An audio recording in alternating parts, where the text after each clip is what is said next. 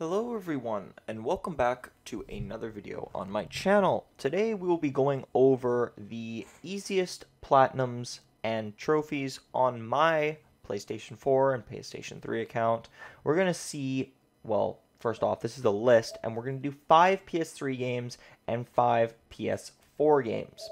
Of course, we're going to go through the PS3 games first, as, well, clearly PS3 is older, so a lot of the games, etc., are cheap and available to you. So the first game that we're actually going to go over, The Walking Dead Survival Instinct.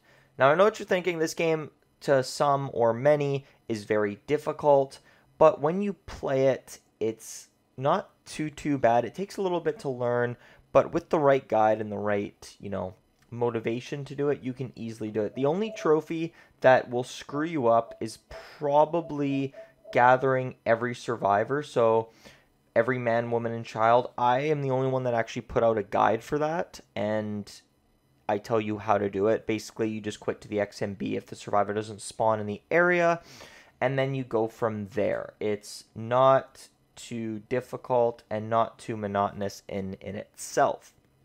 This one will take roughly 1 week and 3 days is the time that I did it, but it's a 3 out of 10 and can take about 15 hours with a right guide, like I said. So that would be every collectible guide, every survivor guide, etc. Moving on to Far Cry 3. Far Cry 3, again, is an old PS3 game that was brought on to PS4. I chose to do it on PS3 primarily because that's where it started, and it's a very fun game that you can still buy on the PS3 if you wanted to do it on the PS3, or you can just do it on the PS4. They're both the same, minus the co-op, I believe. So the co-op on the PS4 version doesn't exist. The PS3 version, you might need to gather a few friends, but other than that, it's not too difficult. You can also just do split screen, is what I did. They do take a lot of damage as well, so just invite a friend over and be like, hey, can you help me do this or whatever.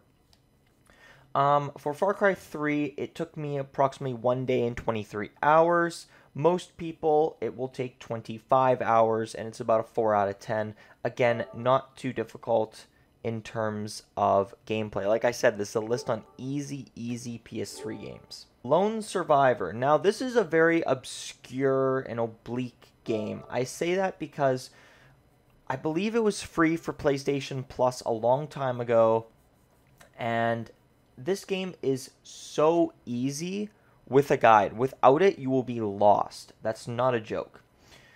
It took me about 2 days and 1 hour, and it will take regularly with a guide 12 hours. With the right guide. There's a written guide, and there's also a visual guide. For me, I need visual, so the visual will take a bit longer, but the same product will be the same. The product will be the same. The next one after that we are going to cover is DeadPool. DeadPool is, again, a very obscure game. It kind of came out and was, not a lot of people played it. This game took me roughly 2 days and 16 hours. Again, there was really no allotted time. This game is very easy, and you can farm all the upgrades in the beginning. Also, the game isn't too difficult, like I said, so just keep playing at that. There's some collectibles, there's some upgrade, there's a certain number of kills you need, the usual kind of stuff, and with a guide, like I said, it's very easy. It should take you no more than 25 to 30 hours. Lastly on the list that we are going to cover is Murdered Soul Suspect. So this is the PS4 version, but it also works on the PS3 version. The PS4 version and the PS3 version are the same. Obviously, load times differ, but on the PS3, I actually did it faster, and it took me 6 hours and 47 minutes with a guide, as usual, all collectibles, etc. Because realistically, you just need to collect every single collectible in the game, and that's really it, and do all the side missions, and you should be fine. That's it. This took, well, regular players, 7 hours. So if you can get it right under that, you can obviously do this game in like 5 hours if you wanted, if you just found an all-in-one guide, but that's that. Now we're going to move on to the next couple games here. This is all for the PS4, and I'm going to bring up Sherlock Holmes Crimes and Punishment because we just passed it. This game is peculiar.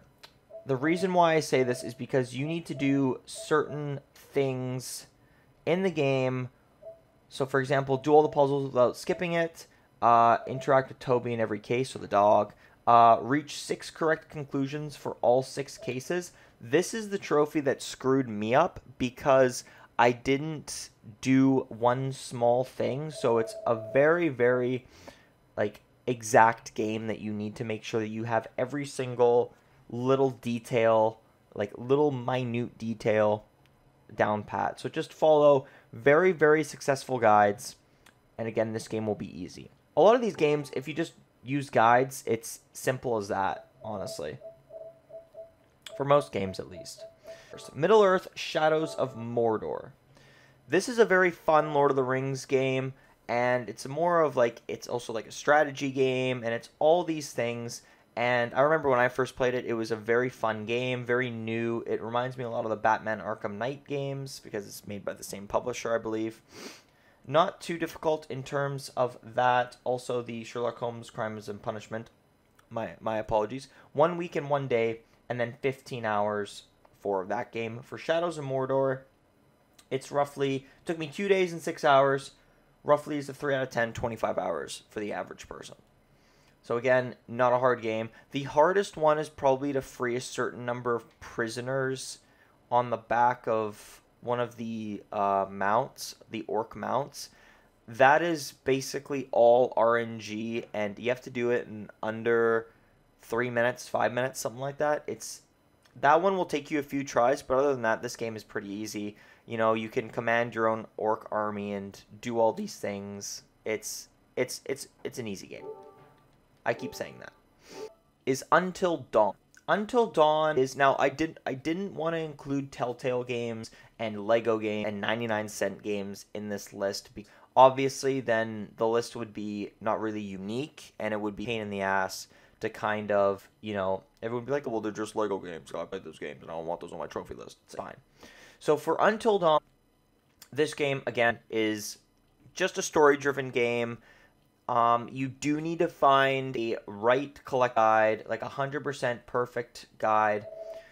The reason I say this is because all of the trophies are associated with everyone either making it out alive or no one making out alive. So all 8 friends survive until dawn. Nobody survived until dawn. And then there's specific trophies for certain situations, which you can replay and go back to. But be aware, when you replay and go back to those, you have to play the rest of the game. That's what I found out, at least. So be very careful when you do that. But essentially, follow guide. If you miss something, like if you misdo a puzzle, I know I did one and one of the characters died. If you misuse a puzzle, don't fret about it. Just quit the main screen, reopen it. It's fine. Now I'm going to combine 2 of them. I'm going to combine Call of Duty Modern Warfare Remastered, and I'm going to combine Modern 2 Remastered. Also, apologies. Until Dawn took me about 2 days and 4 hours. Average person is 15 hours. Now, the reason why I'm combining these 2 is because they're very easy games. I actually put out a guide on my channel. I'll put that down in the description, as well as the guides that I used for each of these games. You know, go through. Call of Duty Modern Warfare Remastered, if you start the game on Veteran, do this in, like, I've seen somebody do it in 6 hours because they're really good at the game. There's even that, it's even on YouTube. But my time for it was 1 day and 2 hours.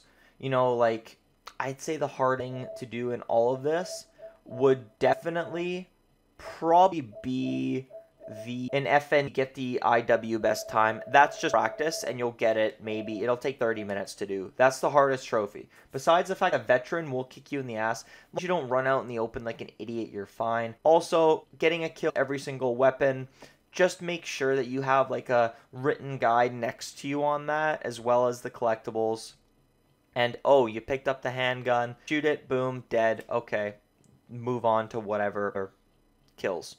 As for Modern Warfare 2 Remastered, that one 15 hours, 16 minutes. The average for both of these is 25 hours. And again, we're just going to, you know, scroll up to Modern Warfare 2 Remastered. Again, it's not hard. There's a trophy in this game to beat the entire campaign without load up route. If you die, just restart the mission. You skip the the amazing airport level. Again, just don't be an idiot. Don't run out. It's simple as that, and they're both really easy games. Even on veteran, they might seem a little bit difficult, but as you play them, you'll be fine.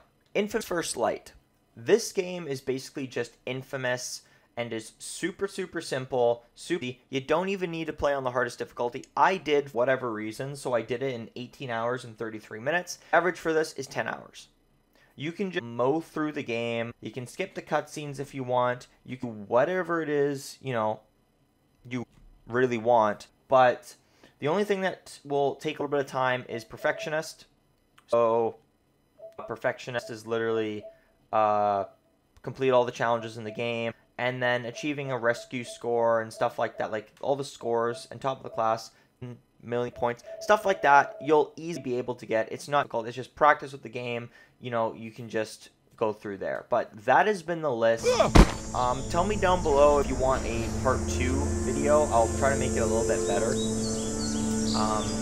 But I'm going to try to make more trophy-related videos. I'm actually filming this video with a concussion and everything else that's happened in my life. My life has sucked this year, but whose hasn't? But basically, with all these games, you have to remember it's my personal time that I've done this, my personal my personal experience with each of these.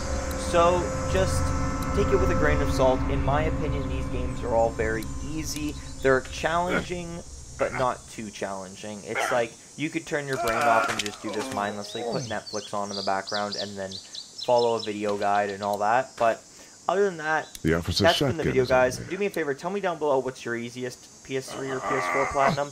You guys excited for the PS5? Tell me that down below too. That's it, guys. As always, have a great day, and peace out.